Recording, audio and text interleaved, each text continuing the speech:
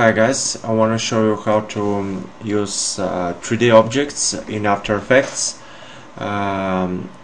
You can use a plugin from Video Copilot that works with OBJ and a lot of other 3D files. So what you need to do is make a new comp, use whatever settings you're used to it, make a solid. Do not make new object. You need to make solid, that's for sure. And then to that layer solid, you need to apply effect. Apply the effect Video Copilot.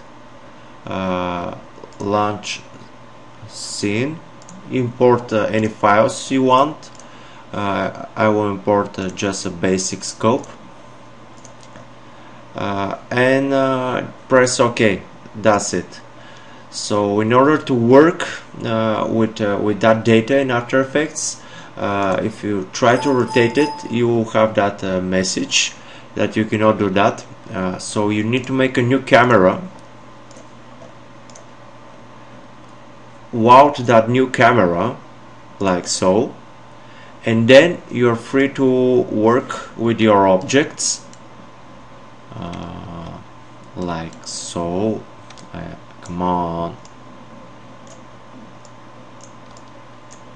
How? Here you have the other options for rotating the camera.